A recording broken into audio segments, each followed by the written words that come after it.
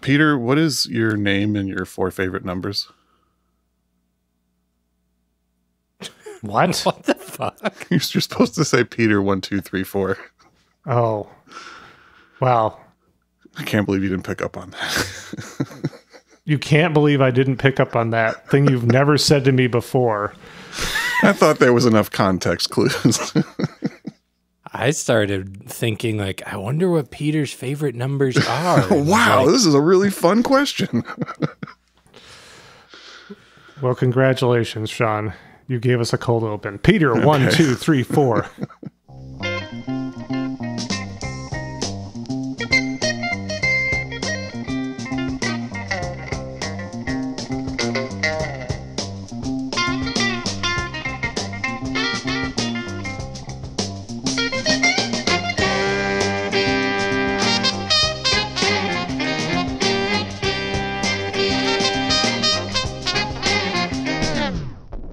Welcome to I'd Buy That for $1, a podcast about inexpensive, common, and underappreciated records that are waiting to be rediscovered. I'm your host, Sean Hartman, duly appointed federal podcaster from the great state of Wyoming. You're not in Wyoming. You can't prove that. You know, Sean, I know that you have been really riding hard for this whole, all of my intros are real. I think you've crossed the line on this one. Not true. I've moved on from my capitalist pursuits and I've just become a world traveler out there to help the people live with the common man. It's just the Wyoming part that I don't believe. You're a ride or die for Philly. Well, that's my home, but, you know, I'm from Wyoming. What? Okay, all right, I believe you. I am glad for your belief, fellow podcast host Peter. Hello, listeners. This is co-host Jeremy. I am excited to record today's podcast with my fellow co-hosts. I have prepared by wearing my black and white Nike Decades. I have $5.75 in my pocket and am ready to talk about the cult Heaven's Gate. Oh no, it appears I am mistaken. We are talking about the 1980 film Heaven's Gate. I think Jeremy might have outsourced this one to AI. I don't know if he's actually here. Well, I did say in our last episode, the Saturday Night Fever soundtrack episode, that Jeremy is really pushing hard for AI and really embracing it, and here's proof of it. It's funny because I actually just wanted to do a rant about AI because I was listening to another podcast today and they were all amped up on Google's new thing that's gonna like the host put in his credit card bill and then it created a podcast about his credit card bill. And it got me thinking about how this is going to parallel kind of the very thing our show is about, you know, talking about tangible, real records in the face of, you know, endless music selection online. That's coming to podcasts. There's going to be endless podcasts, but we're going to be here being real humans doing a real podcast. Except for you when we try and talk about the soundtrack to a 3.5 hour, very boring movie. Then you're going to hand that one off to AI real quick. No, I'm going to admit my very human limits in not being able to watch a 3.5 hour movie. What is your limit? What's the longest movie you've sat through? I really don't know the answer to that question. All right, well, you think it over the course of this episode, see if you have a good answer for us. Probably like Lord of the Rings. So what are we talking about today, guys? Well, hold on. I haven't even introduced myself yet. Oh, my God. It's so off the rails already. I am co-host Peter Cook, and I'm the author of the new book, Rolling Under Review, films that subtly celebrate roller skating culture from Heaven's Gate to Boogie Nights. And are there maybe some subtle nods to a certain Bob Dylan? I don't know what you're talking about. Oh, okay. Moving on then. Yeah, what are we talking about today? We are talking about David Mansfield's debut score to the classic 1980 film Heaven's Gate. The score was released on Liberty Records. Movie came out on United Artists. Yeah, there's a lot to get into, but before we do that, let's just listen to the first song, shall we? Yes. I'm game. Yes, let's do that. All right, we are going to go with Heaven's Gate Waltz. This is Side A, Track 3.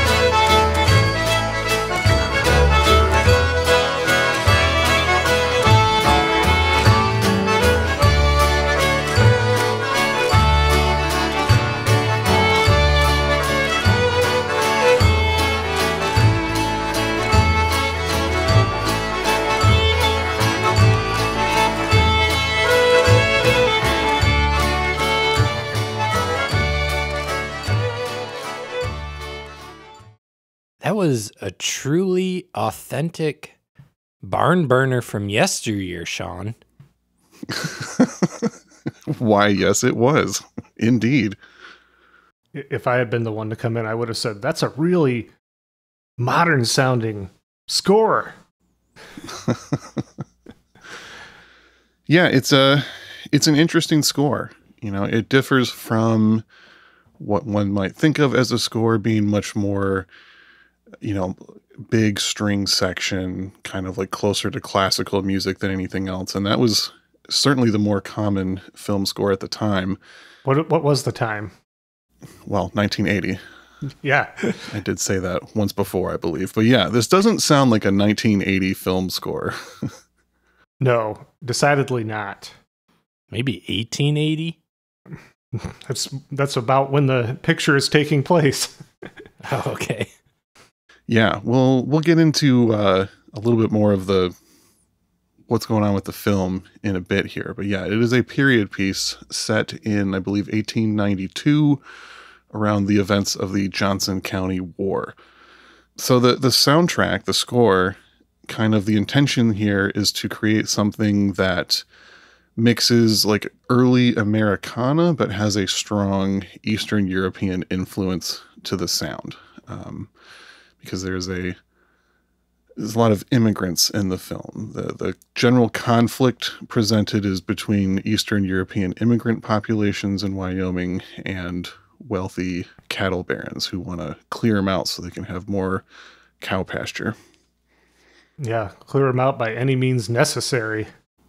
Yes, also known as mass murder. Yeah, heavy film. It is an incredibly heavy film, and there's there's so much about it. There's a whole history, even outside of just what's in the film. So before we dive into all of that, I'm curious, what do you guys know about Heaven's Gate, the movie, not the cult? Yeah, not Hail Bop.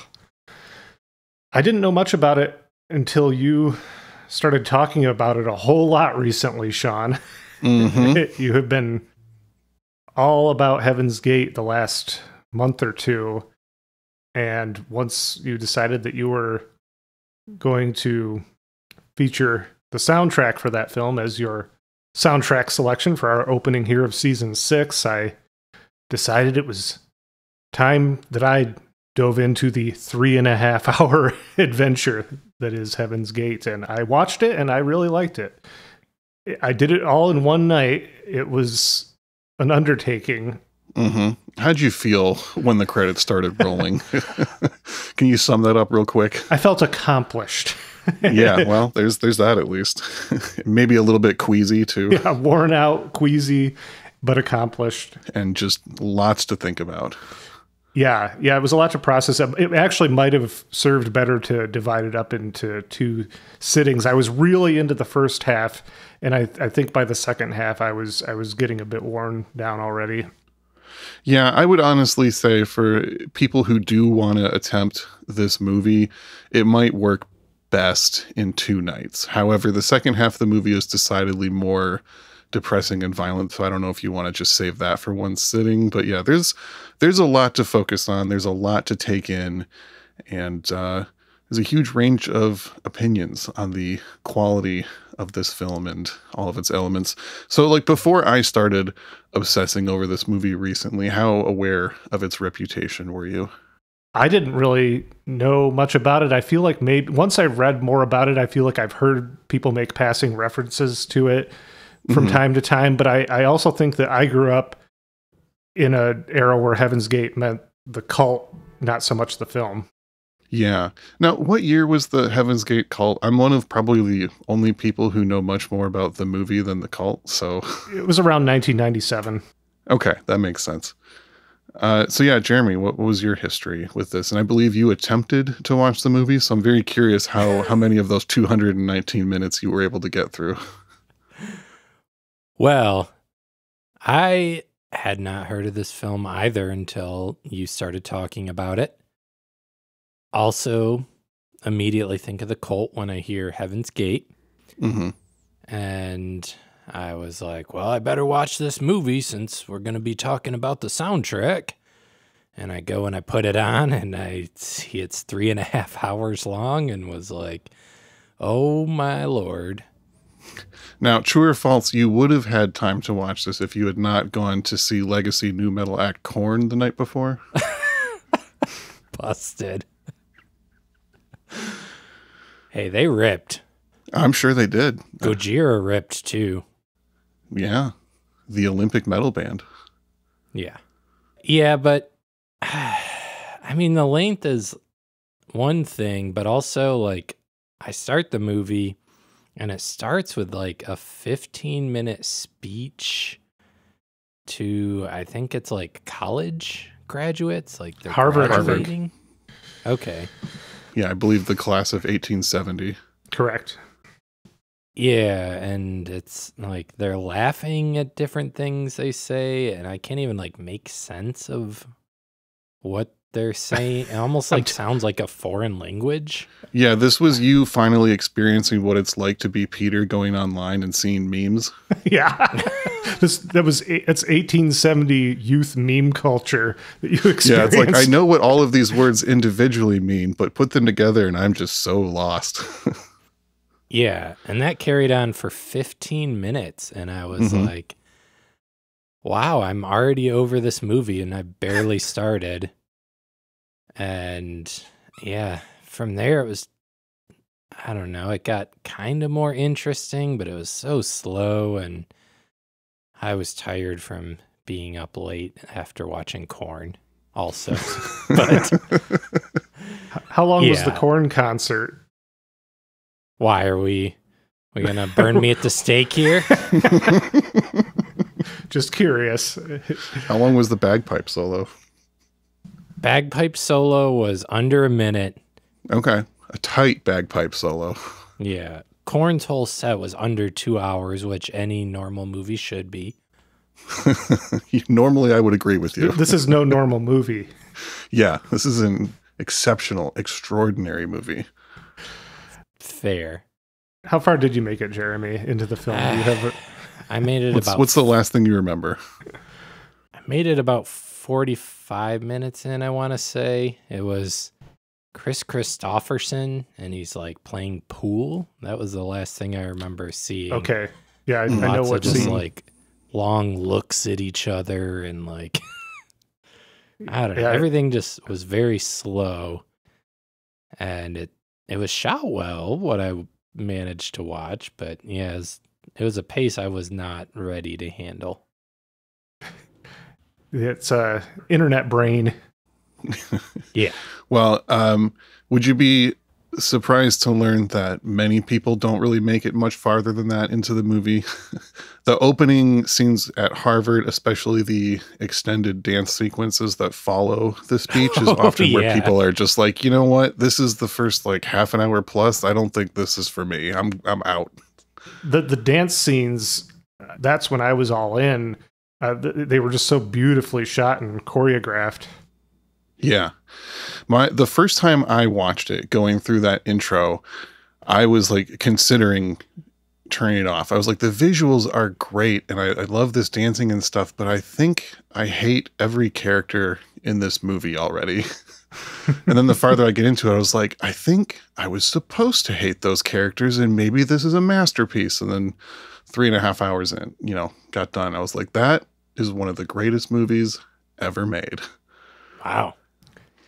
And I'll just say, there's not a lot of people who share that opinion. In fact, before the Heaven's Gate cult, this was kind of shorthand for the worst movie ever made.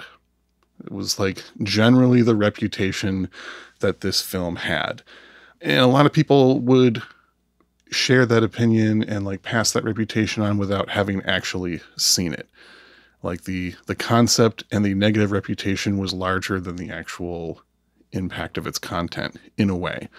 However, there's also plenty of people that say it's boring, it's not very good, it may look pretty, but it's too long, the acting is terrible, the score is intrusive, etc., etc.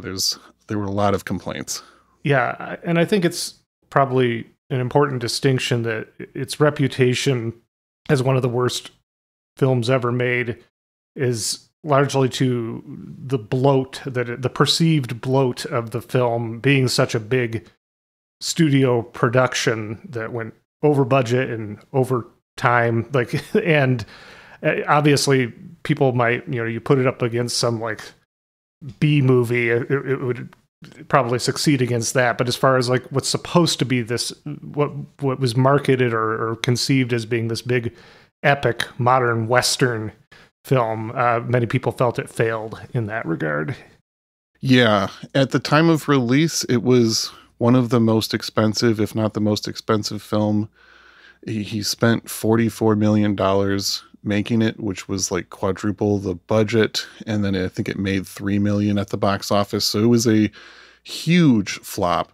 People blamed the film for not only United Artists going bankrupt and having to sell to another label the following year, but they also blamed it for completely changing the way that Hollywood worked in the 80s, which both of those statements are incredibly unfair, for one. But, this movie coming out in 1980, people blamed it for the death of the auteur director. It seemed to be the end of the time when Hollywood would give large or unlimited budgets and complete creative control to these directors, these visionary directors. Yeah. After this, it was like, we've got to tighten the strings. We have to exercise more control. We are not allowing people to do whatever they want anymore.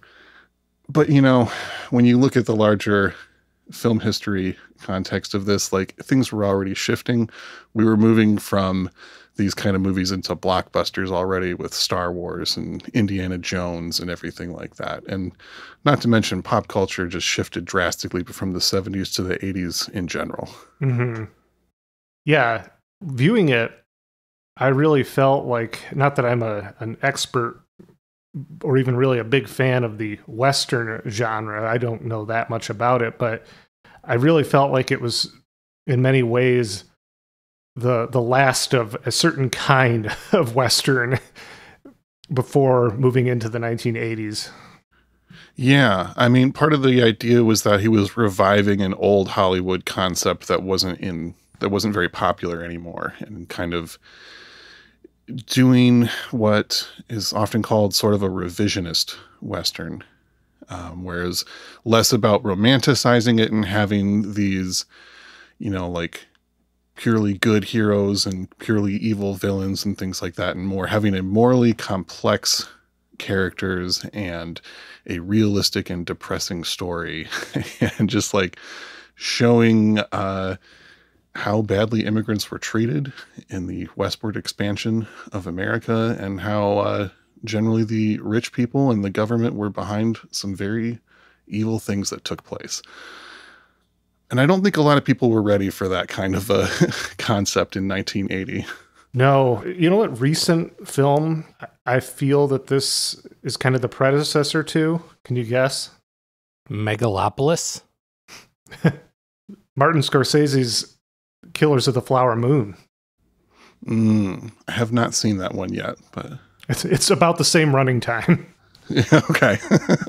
Well, then I'd love it. Sign me up and watch it as soon as we get done here. Yeah, it is your kind of picture, Sean. All right. Well, I got to do it.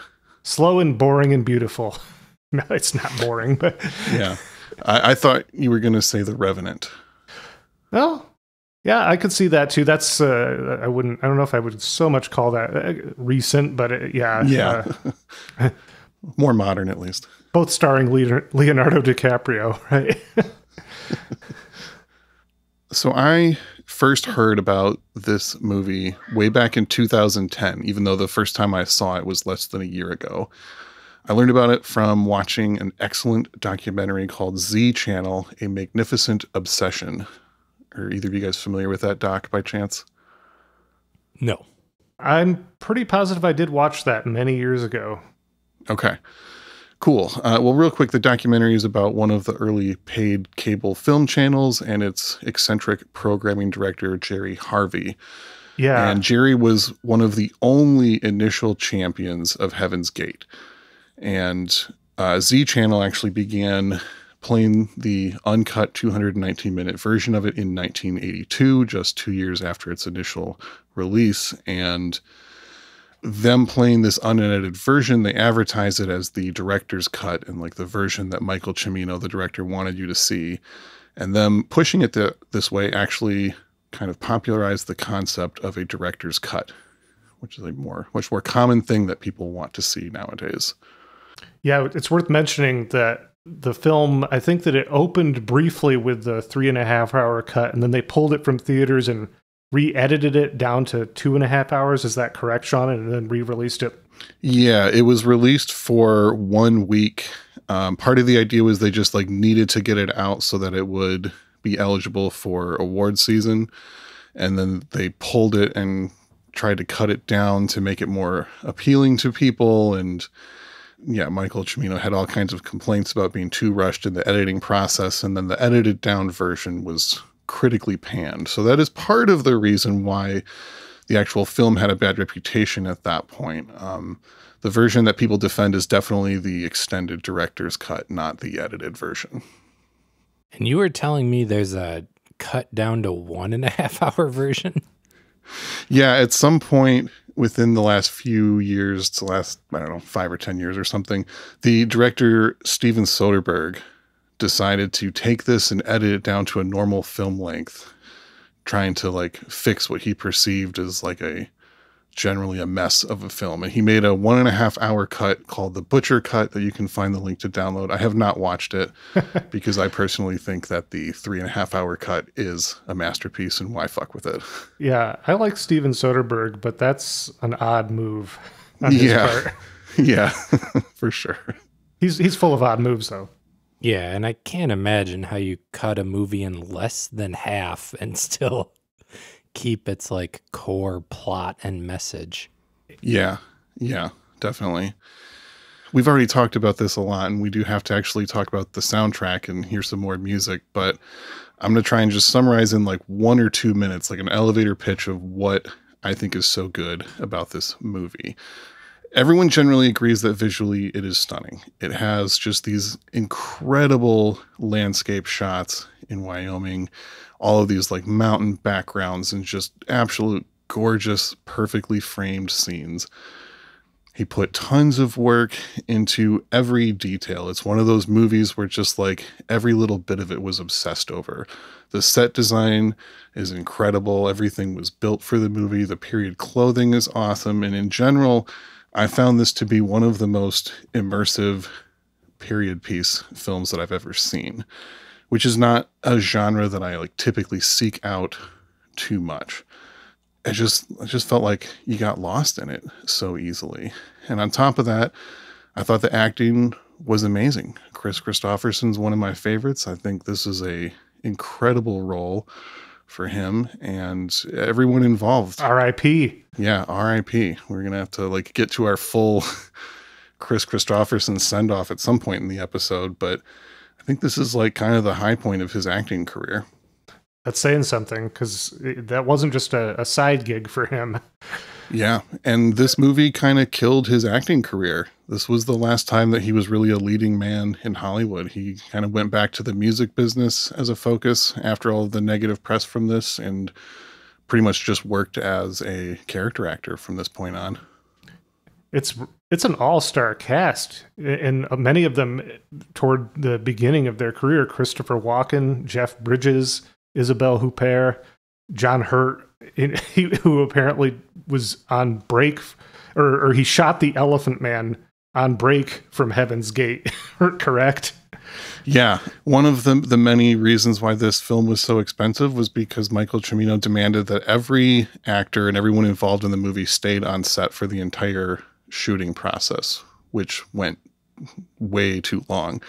So like people who were in this movie for seconds were being paid to be on set for like a year. Wow. So there's, some people loved that experience, the camaraderie, having this like 1,200 person town sprung up and everyone just like hanging out in period clothing all the time. And some people got very upset and left. Yeah, I can imagine. That could be a highly divisive atmosphere. Right. Well, another great component of the film was the score. The score. And like I said, the immersiveness of this movie, I think the score has a lot to do with that. I think it's a fascinating score. It really works well with the themes of the movie. At times it like plays with the mood that's happening, and at times it contrasts it in interesting ways and really just makes you feel like you're existing in the late 1800s and seeing how people really lived. Yeah, it's evocative. Mm-hmm. Let's go ahead and hear some more of it now, why don't we? Let's. I'm going to flip this record over and listen to Sweet Breeze, Side B, Track 1.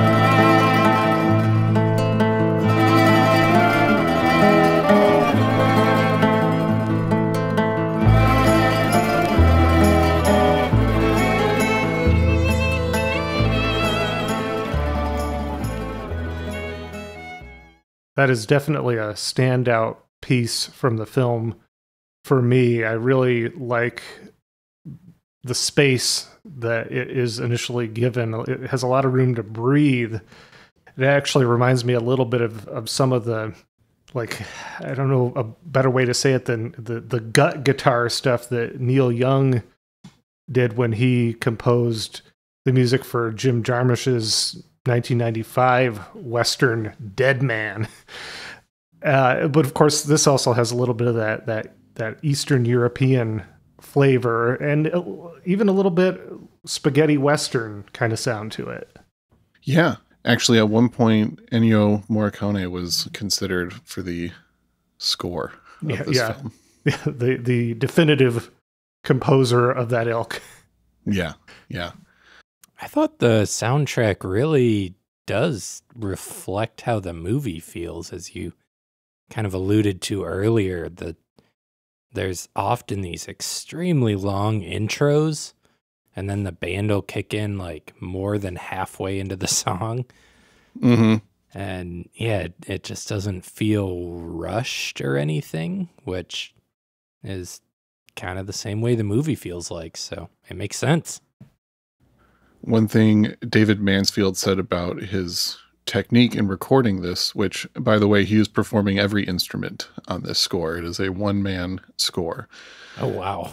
All of the acoustic instruments, he purposely played as quietly as he could and very close mic'd because he wanted it to sound like a loud whisper as opposed to a score that was beating you over the head. Yeah, they do feel very close mic'd, the instruments. It was actually a great... I watched at least part of it on headphones, and it was a great film to watch wearing headphones. Yeah. One of the contrasts in the film is portraying some very intimate and personal experiences with these like massive backdrops. You'll be seeing just like, a few poor people struggling in the middle of like a gorgeous epic mountain range with these like beautiful vistas in every direction. And I thought the soundtrack just kind of like just fit that vibe perfectly. It's not like an easy thing to represent, but David Mansfield did a great job with this one. Yeah, agreed. The amount of attention that you could tell went into each shot is only matched by I feel like the attention to detail of the soundtrack. Everything feels very considered and deliberate. Yeah. All feels organic at the same time. And the impression I get of the production of this movie was that it was not just a obsessive passion project for the director, but generally everyone involved with this movie was pretty convinced that they were working on an absolute masterpiece. Some people had said, like, we thought we were creating like the next Gone with the Wind, and everyone was just putting so much work into it, and often working on it in a very like personal manner that like this film felt important and close to home for a lot of the folks involved, David Mansfield including, because David not only did the score, but he actually has a pretty significant role in the film itself as far as acting. One of my favorite scenes in the movie, and kind of what I think of as like the centerpiece of the movie, is this another extended dance sequence, but this time in the small town with immigrant communities in their community rolling rink, which has been named Heaven's Gate. The scene opens with David Mansfield doing an extended violin solo while roller skating. Yeah. Yeah, that is a very visually striking scene, and of course sonically as well. Just like I can't claim to be an expert on Westerns, I also can't claim to be an expert on film cameras and equipment, but I had to wonder while watching that scene, this is 1980, if that was an early use of the Steadicam to achieve that all that movement tracking him around. Yeah, I have not hit the point of like obsessive knowledge on this to be able to answer that question yet, but you will. Yeah, I know that the cinematographer was a legendary figure with a massive credit of important films that he's worked on and is very respected. But yeah, there's a lot going on. As far as David Mansfield's violin roller skating solo, the film version that you see is a live performance. It's not him like skating around mimicking to an overdub. He really learned how to do that. In fact, the whole cast was given roller skating lessons so that they could all roller skate as if this was like the natural thing that they all did all the time. And it set back filming by 3 months. Famously, by day 5 of shooting Heaven's Gate, they were 4 days behind schedule. That scene, which I think many would feel is a centerpiece of the film, was not even included in the 2.5 hour cut, to my understanding. Yeah, I can't even imagine that, but yeah. Let's get into a bio for David Mansfield. Although, real quick, first I want to read the list of the instruments that he is playing on this soundtrack. You are hearing him play violin, viola, mandocello, mandolin, cello, classical guitar, acoustic guitar, percussion, and bass. Yeah. Nice. Now let's learn about where this guy comes from, who he is, how did he get hired to do this film score with no real previous film score experience. I'm guessing he was a quacky duck prior to this. There's only one way this could work. David Mansfield was born September 13th, 1956 in New Jersey. His parents were both classical musicians, and in fact, his father was first violinist in the New York Philharmonic. David was trained in violin from an early age and also quickly picked up guitar and pedal steel. How early? I did not see a report of exactly how early, so I cannot offer that for your consideration, unfortunately. Jeremy will completely be skeptical about his credibility as a musician if it was claimed to be too early, even though he's hearing the results of it. David's first band was called Quacky Duck and His Barnyard Friends. That sounds like something from Garfield and Friends or something like that. Yeah, when I say someone's first band was named that, I feel like most people would think like, oh, he did that in like junior high, like that's cute. But in fact, this was a country rock group that was signed to Warner Brothers and released an album in 1974. I mean, we have to remember that Graham Parsons and Chris Hillman had the Flying Burrito Brothers. That's true. So, yeah, country rock groups with goofy names was kind of par for the course at this point. Exactly. Part of the reason that group got signed was because it featured 2 sons of legendary crooner Tony Bennett. Yeah, that's you've gone as far as I went in the David Mansfield bio. I knew Quacky Duck would be full of Nepo babies. Yeah. So he's about 18 when he's got his first major label contract in a famous band with some notable Nepo babies. Shortly after the album's release, David meets a little guy named Bob Dylan. Bob is impressed with this teenager's abilities and asked him to join his Rolling Thunder Revue in 1975. And David continues recording and touring with Bob Dylan through 1978. Those are some good years with a good crew. Yeah. Many people consider David Mansfield to be among the most notable and gifted of Dylan's prominent sidemen. Along with Bromberg. Yes. During this time, David started a new group called the Alpha Band, featuring 2 other Rolling Thunder Revue members, Stephen Souls and T-Bone Burnett. I did see that part in what I considered an intro of having something to do with the Beta Band, but did not go that route. Something could have happened. We'll see. We could cover an Alpha Band record on the show. Those things are still available, and they're pretty good. Interesting little albums. They released 3 of them on Arista Records before breaking up in about 1978. Right before this picture went into production. Yeah, it's all leading up to it. At this point, David is a renowned session musician. Not only is he working with Dylan and has his own deal in his own group, he's also featured on albums with Joan Baez, Eric Anderson, Jim Croce, and he's on a live album with Maria Muldaur and the Chambers Brothers, no less. Yeah. He keeps good company. Yeah, an impressive resume for being like 19, 20. 20, yeah. Yeah, he looked very young in the film. Yeah, I believe he's 22, 21 on the film. So production on Heaven's Gate begins in early 1979. Initially, David Mansfield was not the one who had been hired to do the score. That was, in fact, a guy you may have heard of, John Williams.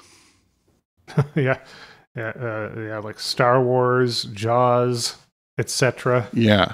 So John was on set with the crew and seeing how quickly things were getting delayed and knowing the rule if he was supposed to be there for the whole thing, he jumped ship because he was like, guys, I'm having a good time, but I got to go work on The Empire Strikes Back and Indiana Jones. And Superman. Yeah. From what I understand, they tried to get Ennio Morricone to replace him. That didn't work. So they turned to young David Mansfield. And I think, knowing that with the way this movie was being made, they probably weren't going to be able to convince a name film score guy to work on this. It makes sense that they turned to kind of an unknown, someone who could be excited about it because he'd never worked on a film before, and someone who would be like, yeah, like just my band's broke up and everything and got nothing going on. I'll just move to Wyoming for a year. Why not? Let's do this. Yeah, well, yeah, I would say most other major composers that would be at the level to score something like this would be way too busy doing, just like what happened with John Williams. They're doing probably several films a year. Yeah, it's a big ask. Another reason that David was excited to work on this, his parents were both of Eastern European descent. And in the casting process for this film, it was, can you act and can you do this and everything? But also there was priority for people who looked Eastern European or had a background, and especially people who were bilingual in any Eastern European language. And also it was a big plus if you already knew how to roller skate. And David kind of checked a lot of those boxes. He had some roller skating experience. He was an incredible musician, and the whole telling the story of European immigrants felt very personal. It's something that he felt like this unique combination of European and American music was something that was in his DNA and something that he could really represent. Yeah, I think there is a fair amount of non-English spoken in the film that is not subtitled of various immigrants. Correct. And one quick bit of kind of funny trivia. This is the first film that Willem Dafoe was in. However, he's uncredited and can only be seen as a background extra in one scene. Yeah. He was supposed to have a much larger role in this, and he got the role by lying about being able to speak Dutch. He had memorized an audition in Dutch by just learning it phonetically, and did it so convincing that they hired him. And then at some point, Michael Cimino asked him to improvise more Dutch dialogue, and Willem was like, I don't actually speak the language. And he was then kind of demoted to a background actor. And one day while they were delaying the actors for like 8 hours to get the lighting right, Willem accidentally laughed a little too loud at one of the other extras' jokes and was promptly fired for interrupting the flow of the set. And never worked again. Never again. What could have been? There were several names that I, just in looking at the cast that I was expecting to see and then didn't remember noticing, and that was one of them. Mickey Rourke was another. He is in there. I just did not recognize him when he was in the film until afterwards when I was looking at things. I think there were a few others where that was the case too. There's so many faces that you're seeing, and some of them, Jeff Bridges to me was almost kind of, I'm not used to seeing him that young. You may have noticed that the character Jeff Bridges was playing also had the last name Bridges, and that's because Jeff was portraying his ancestor. What? Oh, wow. Yeah. I did notice that, but I did not know that. Like I said, so many of the people involved in this had very personal stakes in this movie. This was a passion project for a lot of people, and I think it shows. Oh, I'm just going to have to lay back in the cut while my mind continues to be blown at that detail. Well, I'm going to keep blowing it. Here we go. So right after David's iconic roller skating violin solo, there's a live band performing at the dance.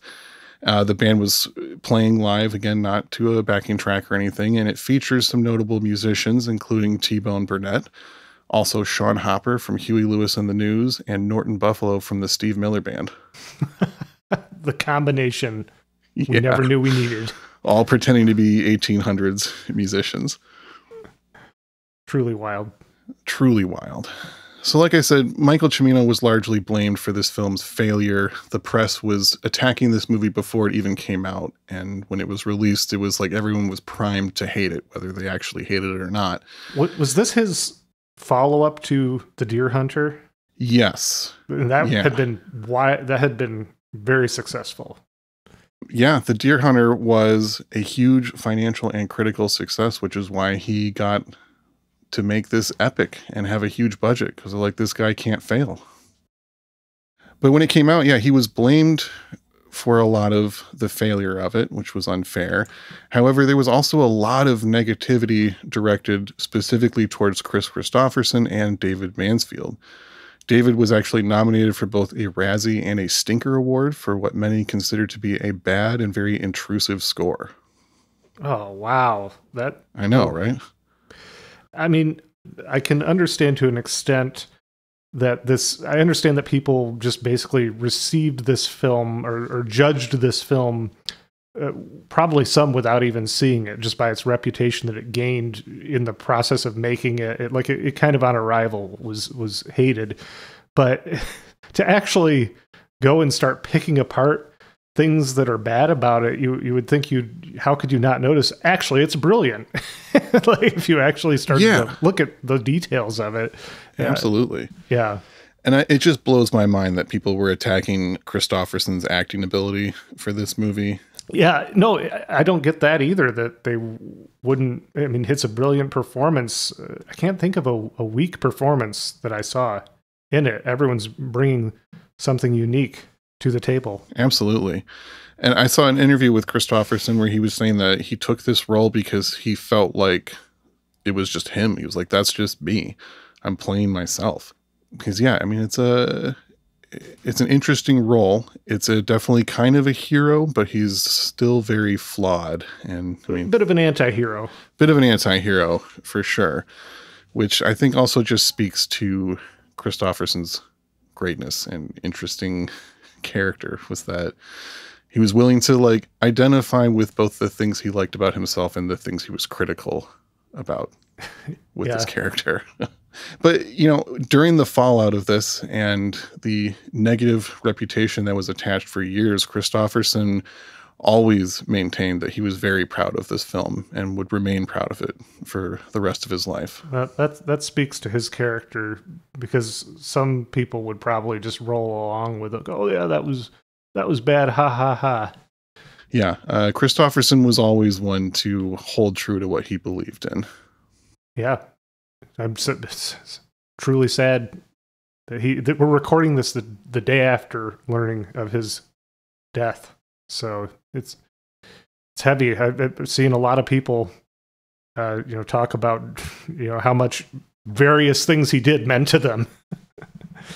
Yeah, there's so much to appreciate about him, from the casual fan to people that are more into his politics than his art, like everything. Seen all the tributes. It's like, my favorite guy from Blade, to like, this was like the only guy who was there for Sinead O'Connor when she was being attacked, Mm-hmm. or like being like one of the rare people in Hollywood who would like stand up for Palestinian rights, and just like again and again on the right side of history, even though it would negatively affect his career and finances often. Yeah. A real Renaissance man. Yeah. And maybe the coolest guy who ever lived. Can we just say that? Yeah, why not? All right, let's make that official. And on that note, how about another song? All right. What you got? Next up, we are going to hear the big dance number, Mamo Two-Step. This is also the only song on the album that was not written by David Mansfield. This is a cover of a Doug Kershaw song. All right. We're looking at side B, track 2.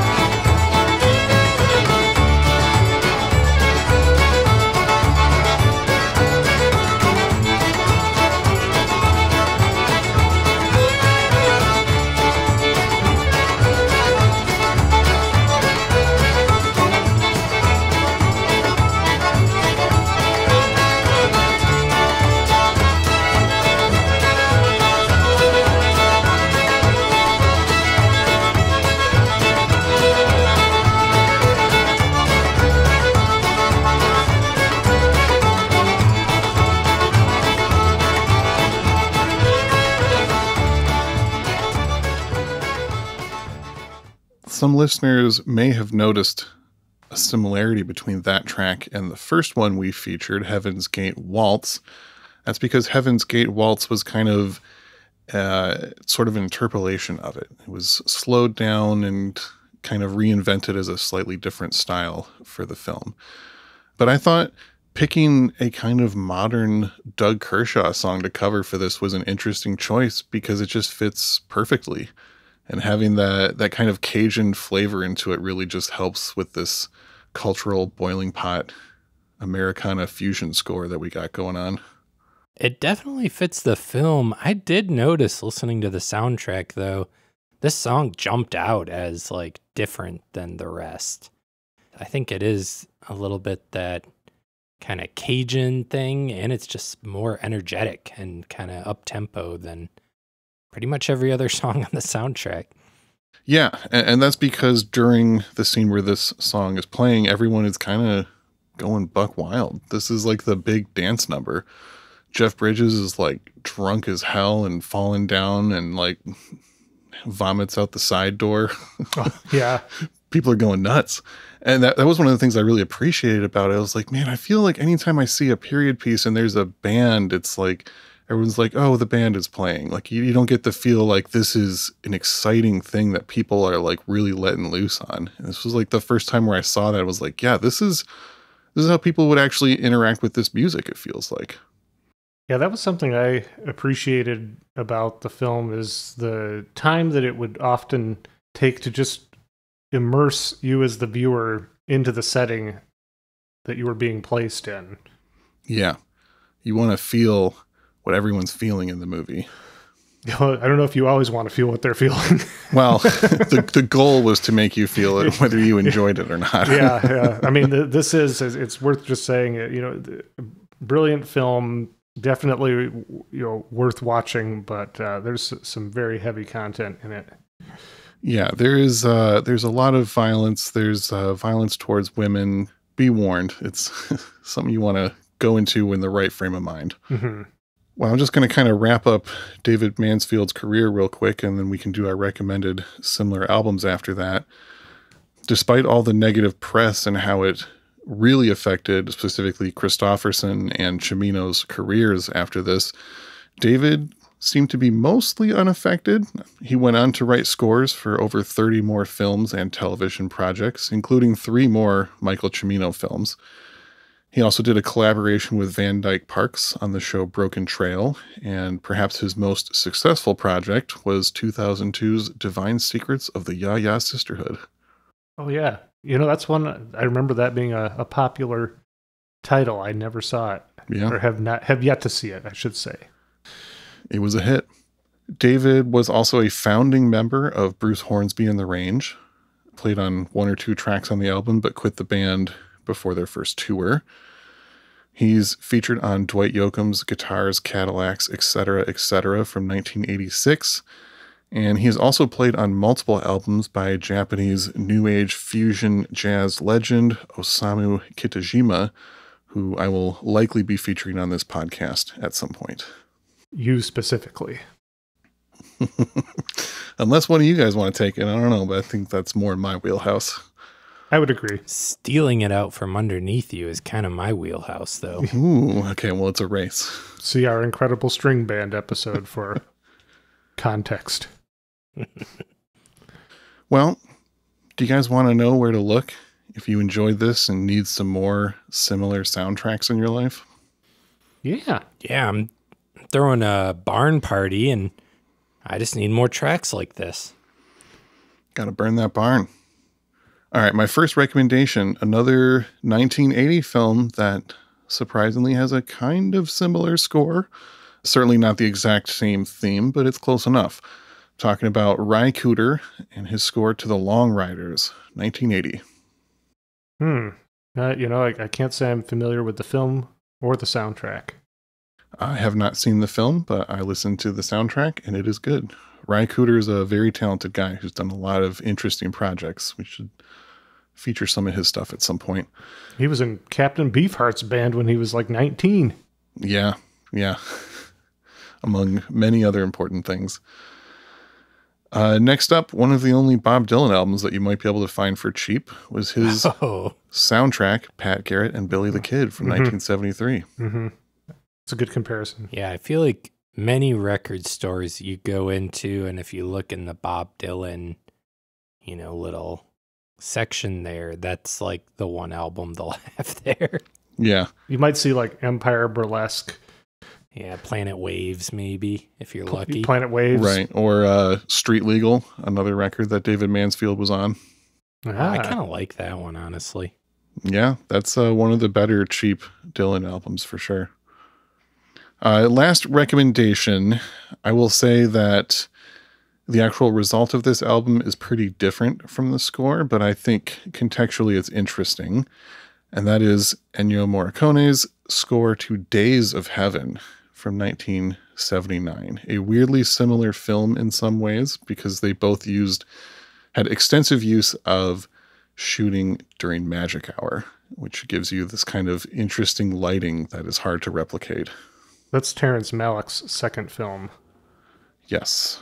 So if you wondered what it would have sounded like if Ennio Morricone had actually been hired to do this film, it probably would have come out pretty similar to Days of Heaven from 1979.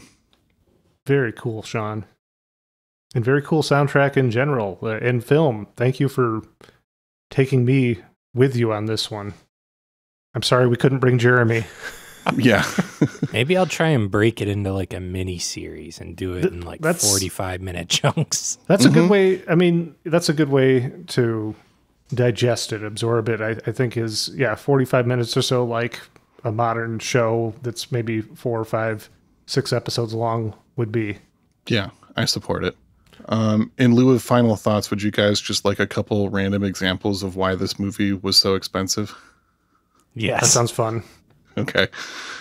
One of the towns that was built, Michael Cimino decided that the buildings were too close together and demanded that they be torn down and both moved 6 feet back, and then refused to allow just one of the sided buildings to be moved 12 feet instead.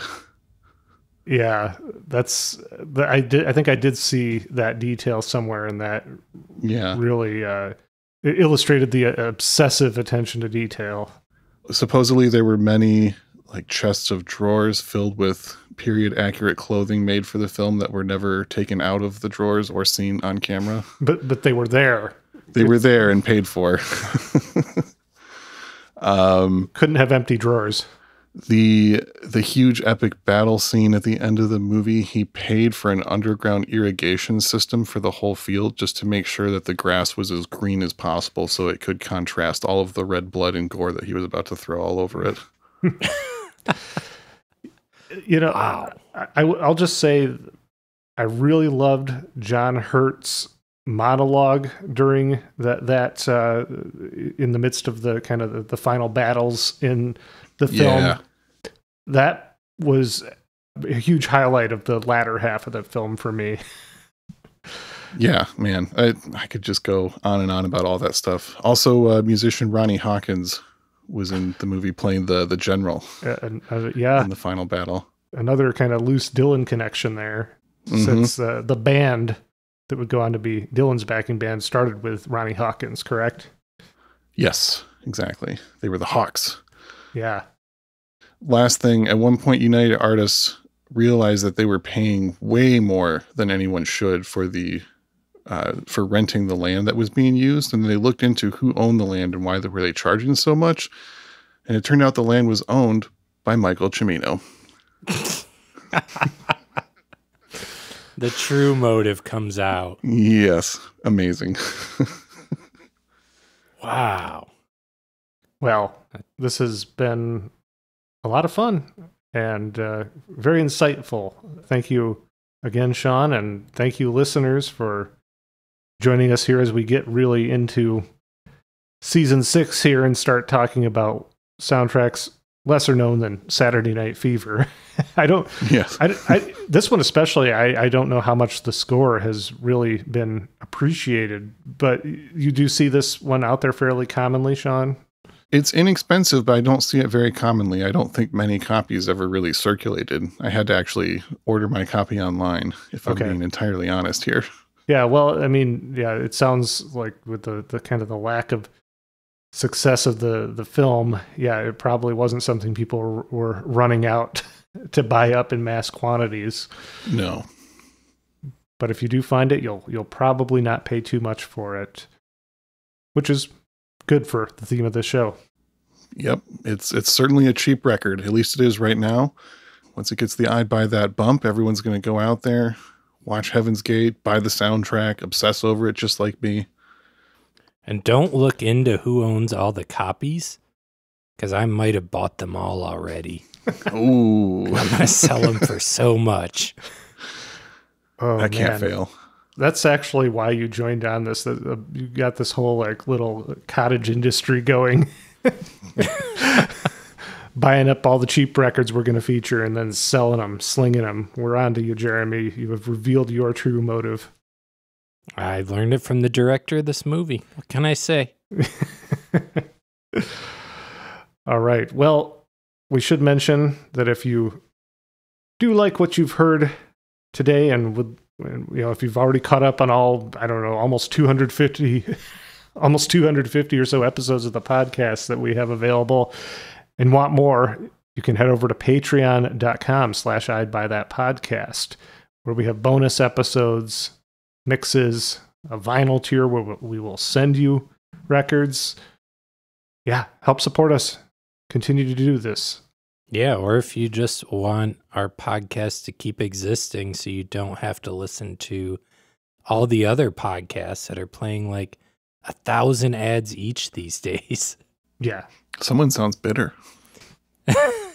I love listening to podcasts, and I've noticed since, a lot of the money from the corporate folks have been pulled out of the podcast world, they're responding by just running way more ads, and it's driving me nuts. Well, I'm sure you're the only one, so. It's going to be funny in several years down the road when we've actually added advertising to the podcast and the listeners get to this point in this episode and they've heard several advertisements butt in throughout the episode. I hope Jeremy complaining about this is like interrupted by a Casper mattress ad in a few years. Won't happen. I won't let it happen. All right, we'll see. Sign up for our Patreon so that I never have to let it happen. Thank you. There you go. That's your motivation. And I will say, if you do watch this movie because of this podcast, maybe join our Facebook group and tell us what you thought.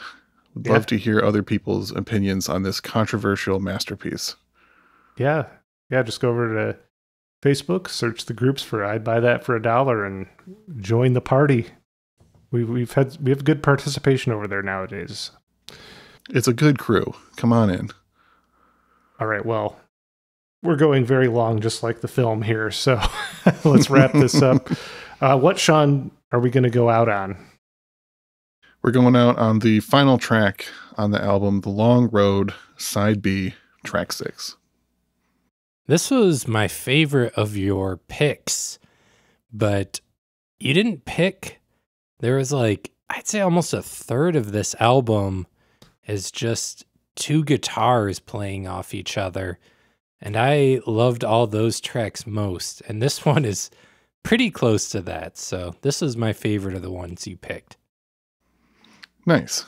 Yeah, I don't think there's a bad song on this album at all. It was, once again, difficult to pick just 4 tracks, but I'm glad you vibed with this one. Well, very good. Beautiful. Let's listen to that. This has been I'd Buy That for $1. I'm Peter Cook. I'm Jeremy Ruggles. And I'm Sean Hartman.